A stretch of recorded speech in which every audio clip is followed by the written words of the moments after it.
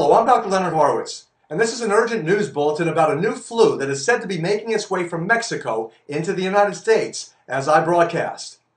Skyrocketing stock values at Novavax Inc., precipitated by dozens of flu deaths in Mexico, implicates a leading Anglo-American network of genetic engineers in a conspiracy to commit genocide. Dr. James S. Robertson, England's leading bioengineer of flu viruses for the vaccine industry, an avid promoter of U.S. government funding for lucrative biodefense contracts, along with collaborators at the U.S. Centers for Disease Control, the CDC, helped Novavax Inc. in Bethesda, Maryland, produce genetically modified recombinants of the avian, swine, and Spanish flu viruses H5N1 and H1N1, nearly identical to the unprecedented Mexican virus that has now spread to the United States. The outbreak was precisely timed to promote the company's new research and huge vaccine stockpiling contracts. The outbreak was precisely timed to promote the company's new research and huge vaccine stockpiling contracts.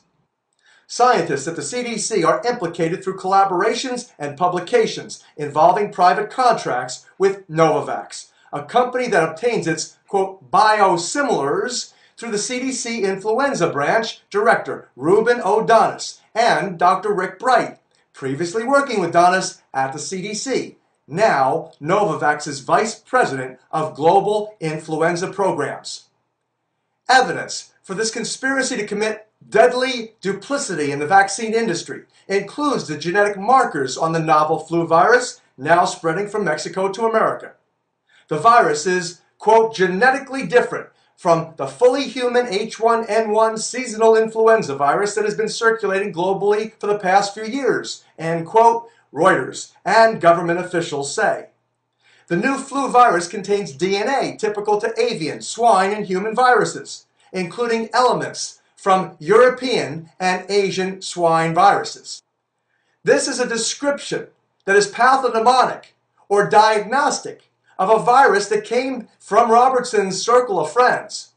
No other group in the world takes H5N1 Asian flu-infected chickens, brings them to Europe, extracts their DNA, combines their proteins with H1N1 viruses from the 1918 Spanish flu isolate, additionally mixes in swine flu genes from pigs, then reverse engineers them to infect humans. The end product that Reuters describes could only end up in Mexico via the United States, from Britain, in care of the CDC. Ruben Donis at the CDC had to have sent them to Novavax, where Rick Bright's team, now implicated in a conspiracy to commit genocide, the mass killing of people for profit, has some explaining to do. Novavax's preliminary report in Journal of Virology, with co-authors from the CDC in Atlanta, was posted online at the precise time Mexican officials began reporting deaths from this new strain of flu that is clearly an unprecedented recombinant of at least these three viruses. Novavax's Johnny-on-the-spot vaccine was prepared under the CDC's fast-track approval process, speciously using these three strains never before seen in any human beings in Mexico, in fact, anywhere in the world. Therefore, the statistical probability this virus came from this company of experts is extremely high. Alternatively, anticipated arguments that the virus somehow arrived in Mexico serendipitously at this precise time in Novavax's economic history is ridiculously remote. These doctors' conflicting corporate, scientific, and financial interests evidence criminal malfeasance. The most chilling evidence against the Robertson Novavax vaccine pipeline, besides Robertson being the gatekeeper for multi-billion-dollar vaccine stockpiling deals, is Robertson's influence over the European Medicines Agency, the EMEA, a quasi-corporate, quasi-scientific think tank serving the European Economic Union and the drug industry's special interests. Dr. Robertson is the principal investigator for the Division of Virology at the National Institute for Biological Standards and Control, the NIBSC, in England, akin to the U.S. FDA. During a meeting in April 2006, discussing the standardization of influenza vaccines on behalf of the World Health Organization, it was disclosed that the NIBSC is involved in the, quote, seriological testing of vaccine trials, the preparation and distribution of influenza viruses to vaccine manufacturers, and the coordination of EU selections of strains of viruses to be used in vaccines, end quote. Participants disclosed the EMEA persuades vaccine makers to bank on pandemics and invest in pandemic vaccines with the introduction of, quote, mock-up files, end quote, which is their unassuming way of describing new laboratory bioengineered influenza viruses, also referred to as, quote, biosimilars. The EMEA waives regulatory fees as an additional incentive to attract more business for their allegedly biodefense concerns. Dr. Robertson, the holder of intellectual property rights to the genetic technology used to produce the H5N1 and H1N1 mock-up files used to develop Novavax's vaccine, waived his ownership of this technology during the company's research phase only, with a guaranteed payoff when the vaccine is commercialized. Robertson's material trade agreement covering the transfer of these biosimilars to Novavax is expected to return millions of dollars when the vaccine is commercialized and sold to world governments. Novavax's commercialization and promotions of their vaccine is largely based on media hype, fanning fears in markets for their avian flu, Spanish flu, and swine flu concoctions. Never before this outbreak has such a virus, combining the world's most feared flu strains, ever been identified.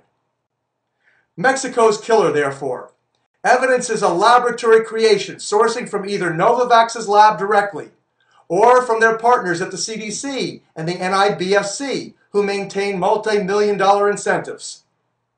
The companies synchronously time professional publications, mass media releases, product representations, and commercialization evidence financial motives to commit duplicity in the vaccine industry and in public health, along with mass murder.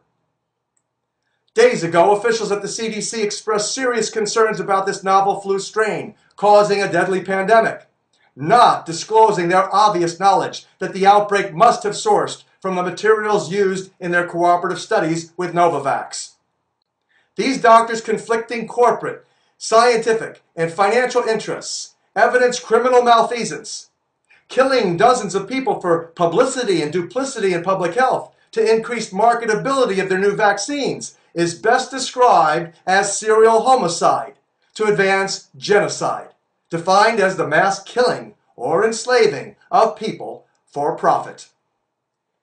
The most chilling evidence against Dr. Robertson and his EU research team, besides him being the gatekeeper and chief promoter for multi-billion-dollar flu vaccine stockpiling deals, and besides his collaborators being caught red-handed here by hard science and common sense, is his stated position that he believes it is wise to, quote, prime, end quote, populations worldwide by releasing viruses he and his colleagues are creating.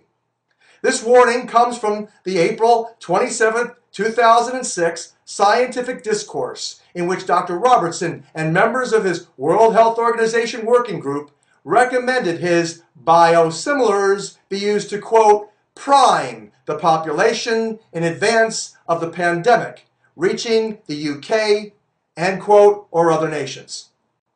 In other words, the doctors that hold infectious disease responsibility for the world have already decided to loose their viruses on unwitting populations in advance of threatened outbreaks. Finally, I want to warn you, the long-term risks of governments purchasing and people accepting vaccines for the flu are understudied, to say the least. Yet the industry and corporate-controlled governments declare war on biology and discourage green alternatives to vaccinations, such as the most advanced silver hydrosols. For example, oxysilver, with nano-sized antimicrobial silver, which is bonded to the oxygen in water, goes in, does its job, and leaves the body at virtually no risk and seriously much lower cost than what the vaccines are costing. There would be no need, therefore, to pollute people's bodies and the environment with heavy metals such as mercury and aluminum, or suffering the side effects from vaccinations and antibiotics if public health officials promoted the new, powerfully protective and curative silver hydrosols. This is Dr. Leonard Horowitz, signing off for love528tv.net.